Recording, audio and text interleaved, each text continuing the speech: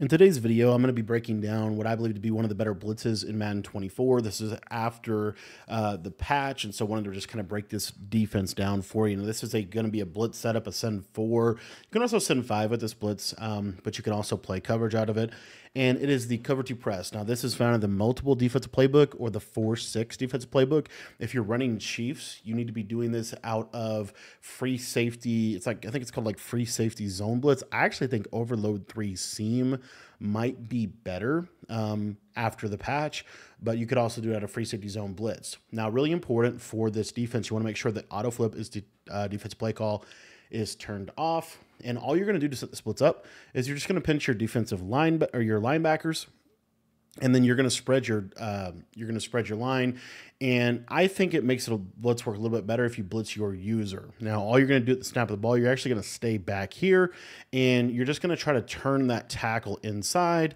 And this blitz is not 100%. It's a send 4 pressure, and they actually targeted trying to patch blitzes like this in the most recent title update. However, I have found that this blitz does still work actually pretty good online, and you're only sending 4 people, okay? You're only, at the end of the day, you're only sending 4 people, and so this blitz can certainly still work for you. As you see right there, that time we got a little disengage up the middle.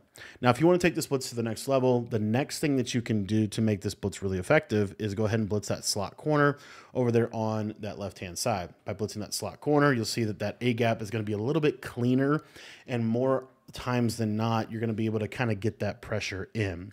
Now, the beauty of this is you can kind of go between the 4 and the 5-man pressure.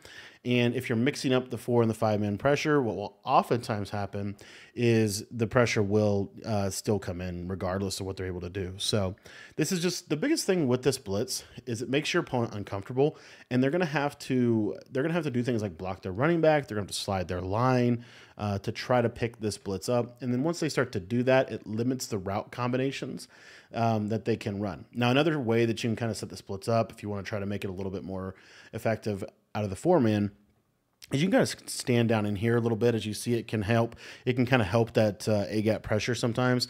I will say if you're sending the 5-man, this is a little bit of a tell.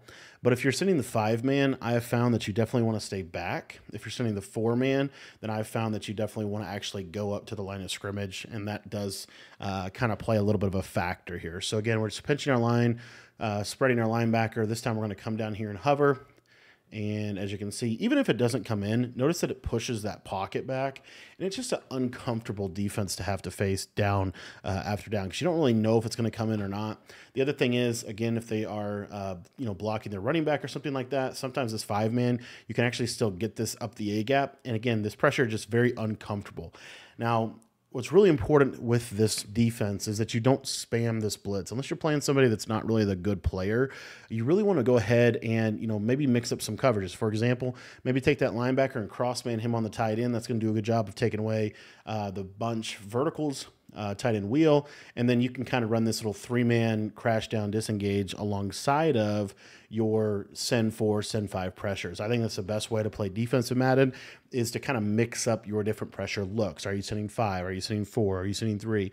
And you're kind of making those decisions based off how is your blitz doing and are they blocking their running back. But as you can see, if you can mix up your play calls, a lot of times this blitz defense is going to be very effective for you.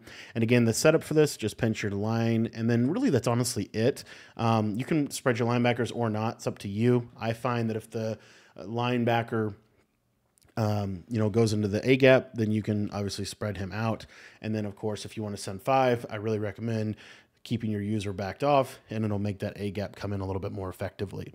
Thanks for watching the video, guys. If you want to get my entire $3.2 completely revamped defensive ebook, it is available by joining the Patreon for just $10. You'll not only get access to the best offensive and defensive ebooks in the game, but we've updated a ton of them, including this dollar that's got a complete revamp. And what good is a blitz without the coverage behind it? We teach you the best coverages in this game, the best way to take this blitz and actually use it against the best formations in the game. We teach you how to stop everything.